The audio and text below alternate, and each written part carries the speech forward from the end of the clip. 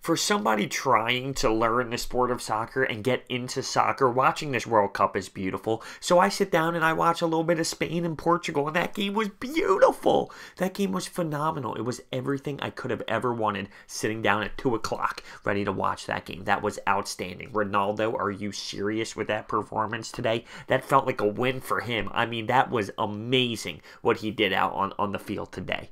So there was obviously a coaching change with Spain a little bit before this World Cup. And is that an issue for Spain? We will have to find out and see. Obviously, this wasn't the way that they wanted to start. Ronaldo's playing his teammates. That's a storyline. He's coming into this tournament. He's playing for his country, playing against some of his teammates that he has been with all year around. So early on in this game, about 4 minutes in, Ronaldo gets tripped in the box. He gets a PK and he buries it for a 1-0 lead. He shows us some emotion. He's jumping. It was unbelievable. He's giving us some pumps. It was outstanding.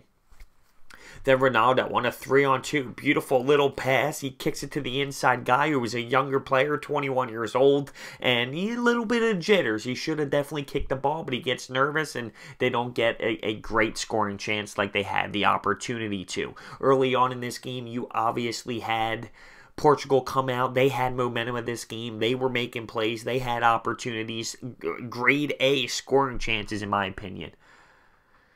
2 Portuguese defenders in the box. An amazing individual effort by Costa, who puts the puts the puck in the net. That's how you know I'm a hockey player. But he kicks the ball beautifully, well placed to tie the game up 1-1. They review it to see if there was a penalty beforehand.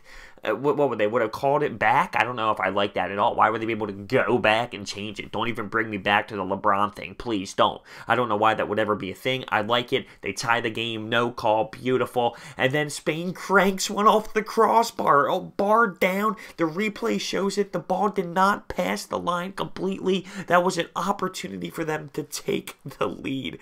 Outstanding. Spain starts dominating. They're slowing the pace down. They're creating opportunities. You like that? Look at me with my soccer talk right now. Then, in the 44th minute, Ronaldo strikes again. It was a little bit of a weaker goal. The goaltender definitely should have had it. It hits off his hands. It squeaks in. But Portugal has a 2-1 lead going into the half. And Ronaldo has 2 goals. Spain, after the second half, has an opportunity off a free kick. They go to the back post. Who heads it to the slot. He kicks it in. It was a very great play, and it was executed perfectly to tie the game 2-2. That is Costa's second goal, and that is in the 55th minute. And now it's Ronaldo 2 goals and Costa 2 goals, and it is a legitimate battle.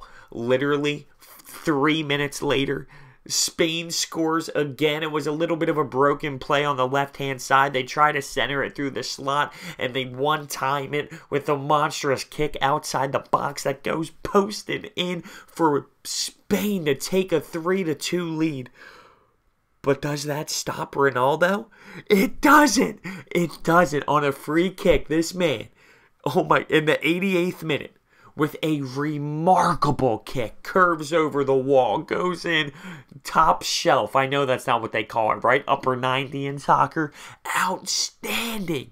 Outstanding. And I'm watching him, like, I'm not huge into soccer, so when I hear Ronaldo, I'm just like, I understand he's the greatest, but I witnessed it today. I witnessed it, and it was so sick to watch. He ties it up 3-3, and at the end, Spain was kind of on their heels, and Portugal was pushing, but they had an opportunity in extra time in the box, an amazing play by a defender to block it.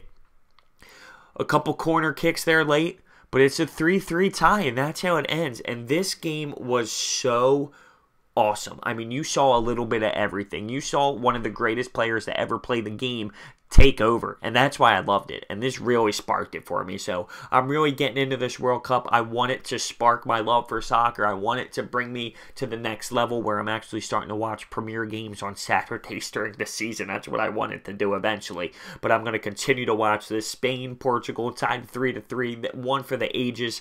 Some amazing things for Ronaldo in this one. He scores in 4 World Cups. He is the oldest player to score a hat-trick in World Cup history. Just amazing, honestly. So, He is the first to score in 8 consecutive major international tournaments, and the first one I said he scores in 4 consecutive World Cups. He is the 4th player to do so. So outstanding game, unbelievable, just unbelievable. Hit that thumbs up button, subscribe, comment down below. Thanks for watching.